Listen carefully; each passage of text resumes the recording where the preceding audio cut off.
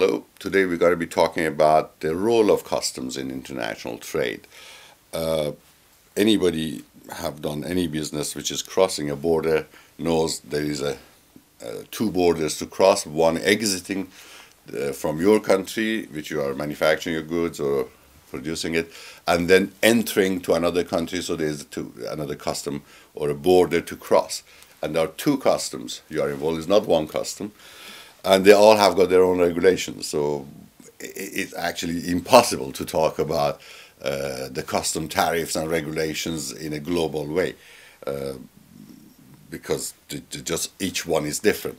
But they all follow certain rules. Now, the role of custom itself is not just checking the goods and getting tariffs, collecting money.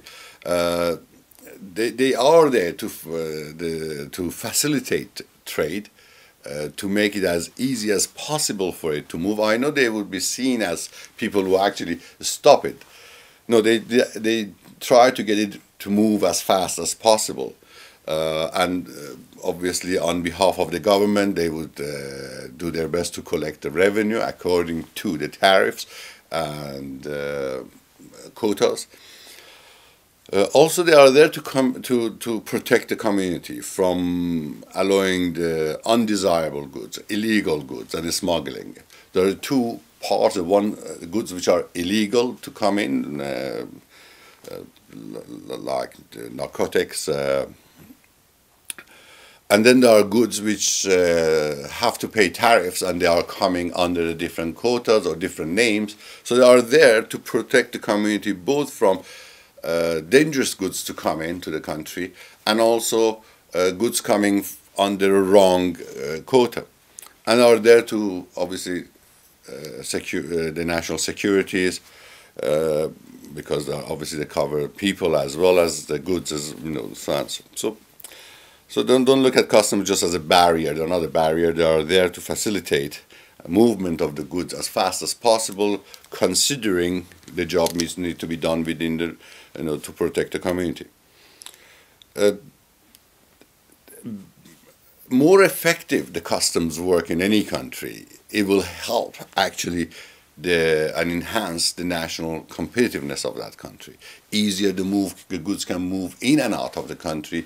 It makes it easier for the investors and businessmen, people to work with that country.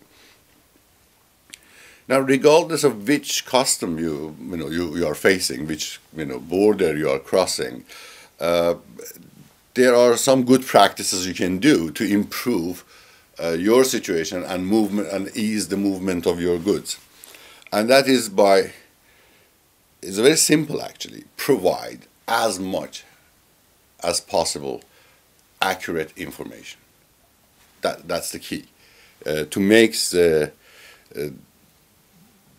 remember, the custom officer doesn't even see you, doesn't know who you are, is looking at pieces of paper which are your documentation, your shipping list or packing list, or your invoice, your certificate of origin, and different inspection sheets. So all those documents the custom officer is going to be looking at. That's where it starts. He doesn't see you, he doesn't know who you are, he doesn't want to know who you are, but he wants to see what are these goods in these packs.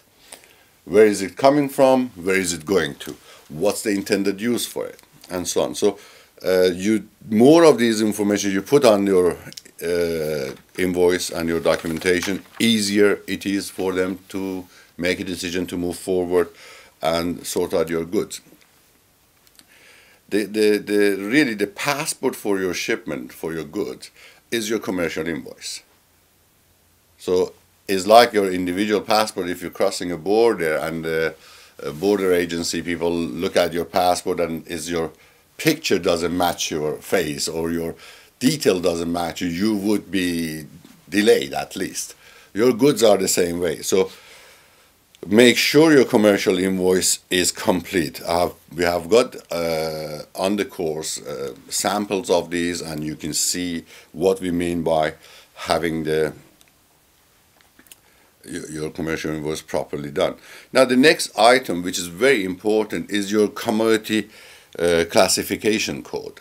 Now, every country their customs have got classifications for goods, and they can go very detailed. Like, it's not like, you know, shirts, men's shirts. It says men's shirts with fabric, so many percentage cotton, so many percentage viscose, made like this, so and so, so and so. It really breaks down. Closer you can get the classification goods to your goods to show, you know, to describe your shirt, easier it is for you to work out how much the custom and tariff and quotas would be, and also make it easier for the custom officers to say, yes, the goods are correctly classified or not. If not, they will reclassify it for you. So don't try to, remember they are expert in these things. I wouldn't try to pull a fast one on them. On your documentation has to show who is the consignee, that's who is receiving the goods, who is it sold to. Now, they can be usually the same people, because the same person who paid for has got it, but it can be different. So the consignee, the person who's receiving the good, can be different from the person who paid for it, but it has to be clear. There are certain things, if you are operating in Europe and UK, for example, you need to have a VAT number for of the recipient of the consignee, for example. There are custom registration numbers, for example. There are some codes. I mean, like, you have to look at in that country what are the regulations there. But there are usually a VAT number in Europe, all over Europe, and there is a custom registration number, which that means that company is registered with custom to bring goods into the country. And they are called differently in different countries, but that is something you may include in your, you know, shipping documents. Who is the shipper? That means who is sending the goods. So the custom wants to know who is sending it, who is receiving it. So identity of these two people has to be very clear. Now then we come to the goods themselves. The value of the goods has to be correctly put there. Undervalued, you know, some people may undervalue the goods to get a lesser custom duties.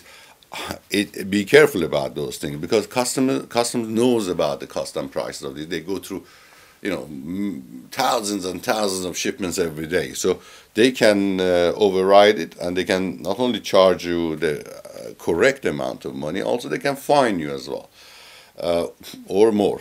So the value of the goods have to be correctly there. If it is a sample or the goods which are not sellable, you can say resale value is 0. It has got a value, but there is no resale value for it, and customer may accept it and not charge duty for it. Also, the description of the content, the goods. It must definitely include what's the product, yeah, and what is it for. What the material is made of.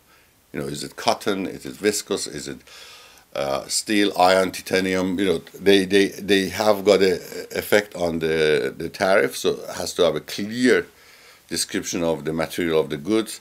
Made the correct classification of the product. Obviously, we talked about it. The right codes, the intended use of the product. Yeah, kitchen knife. It says that this is a knife, but it is for kitchen and for cutting bread. Although it can be used for many other things, like it can be a weapon, but it is not a weapon. But you can have a knife which is a hunting knife. That means it's intended for hunting. Or you got a knife which is for military, that is a weapon then. So although it is knife, but it has got different intended use. I'm not going to go to more example of that. I think you got the point on that one. The country of manufacture. Now, nowadays the goods can be moving around quite a lot. You have to find out what's the definition of country of manufacture in the country which you're sending the goods, and your own country as well. So, if in your own country that it is.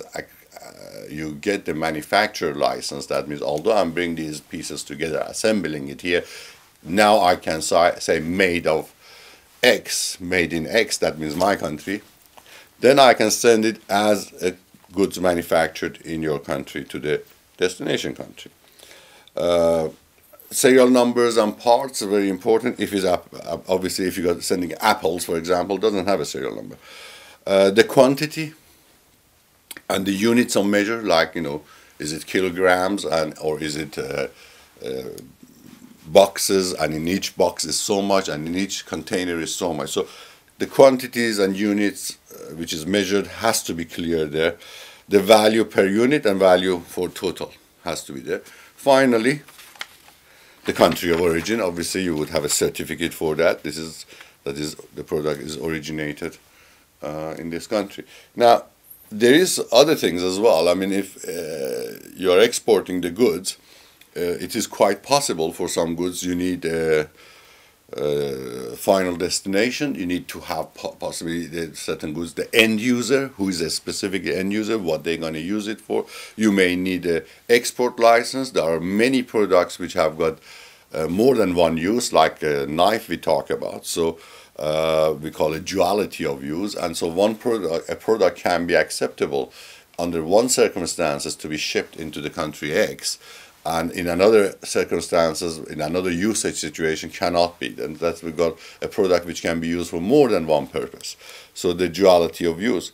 In that cases, probably you need to go to the appropriate organization in your country to get an export license. That's a permission to send the goods out. Otherwise, the custom wouldn't let you to send it out, or the forwarder wouldn't take it forward to the country of destination. So that was the taxation. There's a lot more about taxation, but it is very specific to the country which you are operating. But these information are readily available either on internet. In UK, you can go and find the codes and tariffs and everything online. And in other countries, if it's not online, most of them are, they would have the books for it, so we can go and find it. And there are experts with regard to these tariffs and clearance of the customs. So eventually probably you would use an expert, but I mean it is important for you to understand what you're doing as well. So I would suggest you do read these tariffs books and the custom regulations. Thank you very much.